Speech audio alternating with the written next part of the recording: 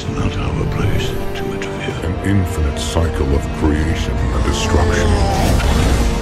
Enoch, a righteous and just man, favored. I am forced to rise! In the world of Christianity, subtle differences in doctrine can be profound. While some denominations adhere to a canon of 66 holy scriptures, others embrace 73. Yet beyond these recognized texts, there are religious writings that the Vatican would rather forget. These writings challenge conventional narratives, casting doubt on centuries-old beliefs. Join us on a revelatory journey as we unearth the truths that threaten the foundation of our devotion. Who was Enoch? The Vatican's stance on the Book of Enoch is one of dismissal and disregard. However, could this be because the text contains valuable information that challenges the modern church's beliefs?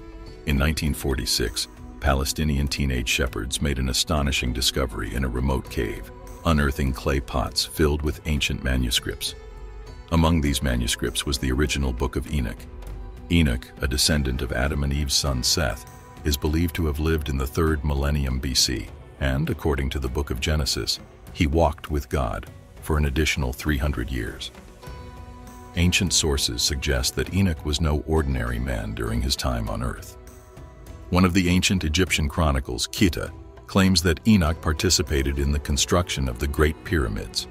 Furthermore, his name is engraved on the Weld-Blundell Prism, an ancient Sumerian artifact listing the names of prominent rulers of the era. Yet the question remains, why did the Vatican hold such disdain for his scripture? The Nephilim, fallen angels, or something else? During that era, it was believed that the sons of God were actually fallen angels, also known as the Nephilim. These angels once rebelled against God, choosing to live among humans instead of returning to heaven. In defiance of God's command, their leader Samyaza decided to share secret knowledge with humans, including astronomy, metallurgy, magic, and medicine. Those who mastered this newfound knowledge quickly began oppressing others, and even the Nephilim themselves fell into sin. They formed unions with human women, giving birth to giant children, and the Earth's resources could no longer sustain these giants. This led to tyranny, with some even resorting to cannibalism. Enoch's version of events suggests that God had no choice but to unleash a global flood, wiping out these giants and restoring harmony on Earth. The Book of Enoch's hidden wisdom. The entire Book of Enoch primarily focuses on the Old Testament's prehistory, the period leading up to the Great Flood. Enoch dedicated a significant section of his work to an aspect that is briefly mentioned in the Bible. The Church, however, has never considered the Book of Enoch to be an integral part of the Bible. The Vatican has struggled with it, and some theologians have questioned its credibility. In 1946, young shepherds from Palestine made an astounding discovery in a remote cave, clay pots filled with ancient manuscripts, including the original Book of Enoch. Enoch, a descendant of Adam and Eve's son Seth, supposedly lived in the 3rd millennium BC, with an earthly life spanning only 65 years. According to the Book of Genesis, however, he spent another 300 years walking with God. This significant discrepancy raises intriguing questions about Enoch's life and the knowledge he possessed. It challenges the traditional narrative and offers a tantalizing glimpse into the enigmatic character of Enoch. Parallels across cultures. The existence of giants is not exclusive to Greek myths and the Old Testament. Similar stories are found worldwide. For instance, Central African tribes believe they are descended from a giant known as Bamba, whom they revere as a god. In Chinese mythology, Pangu created the world by dividing chaotic forces with a colossal axe, leading to the balance of yin and yang. The stories echo the events described by Enoch regarding the Nephilim and their punishment. Even ancient Greek titans, akin to the Nephilim, defied chief god Zeus, were overthrown and imprisoned in the abyss of Tartarus. Giants, too, were a common thread. Is there a direct connection between Enoch's narrative and ancient Greek beliefs? Why does the official Bible scarcely mention prehistoric giants? Could the Church be hiding the fact that giants once held more power? Evidence of giant rule. Archaeologists have uncovered fascinating evidence. In one burial site, they found a skeleton measuring over 2.5 meters, adorned with copper bracelets on each wrist. and a heavy mica necklace on the chest. At least 10 other ordinary-sized individuals were buried around this giant. The scene suggested that this giant was a monarch, possibly ruling over other humans. Could it be that thousands of years ago, giants reigned over humanity, as suggested by the Book of Enoch? Enoch's forbidden knowledge. Despite divine prohibitions, people revered the giants because they were, in part, divine themselves. Some researchers speculate that certain giants may have survived the Great Flood and regained power as rulers.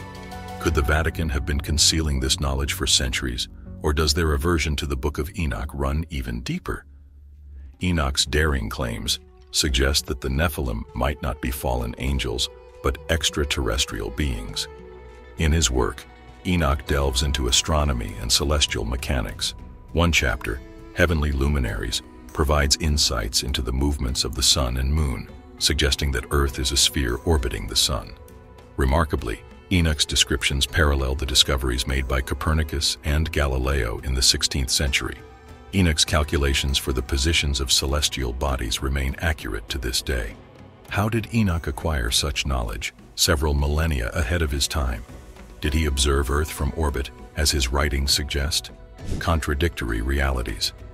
Enoch's accounts also mention the treasury of light and thunder, which he equates with ordinary lightning.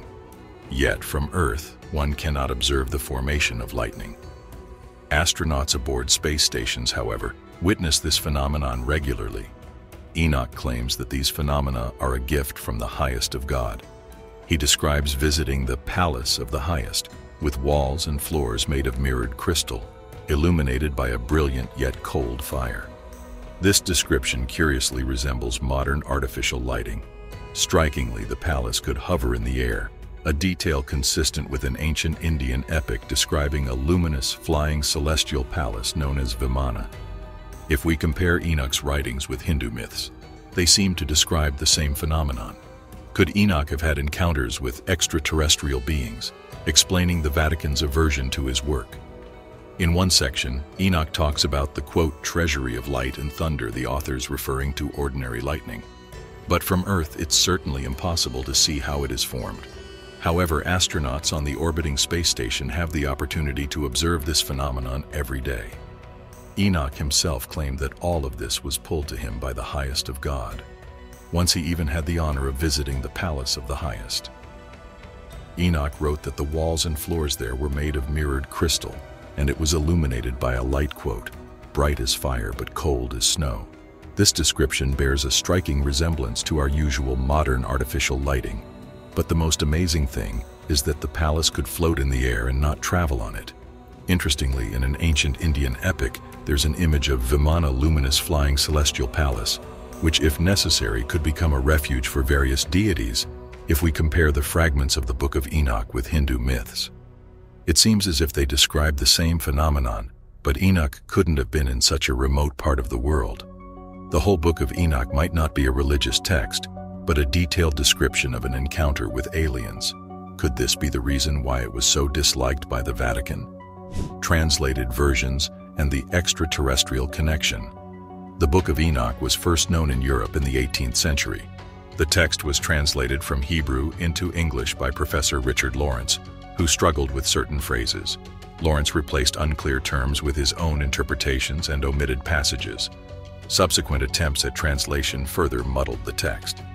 In 1984, astrophysicist Fred Hoyle proposed the notion that life might have originated outside of Earth, suggesting a connection between humanity and extraterrestrial civilizations. Why did Enoch refer to the fallen angels as humanoids? Could there be a basis for this description in our DNA, hinting at mixed marriages between human species? This idea is no longer confined to fantasy, but is supported by genetic evidence.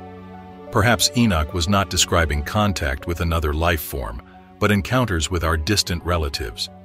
Both the Vatican and serious historians have dismissed Enoch's accounts as fantasy or deliberate falsification. The Book of Enoch, shrouded in mystery and controversy, challenges traditional religious narratives and presents an alternate view of history. It invites us to consider the existence of giants, the legacy of Enoch's knowledge, and the possibility of extraterrestrial influence. While the Vatican and many historians dismiss these ideas, the enigmatic parallels across cultures and the unexplained archaeological findings leave us with tantalizing questions. As we explore the secrets of the Book of Enoch, we're left to wonder, could this ancient text hold the key to unlocking humanity's forgotten past? That's all for today. What are your thoughts on this exploration of the Book of Enoch? If you found this information intriguing, do subscribe and hit the notification bell for future updates. Thanks for watching.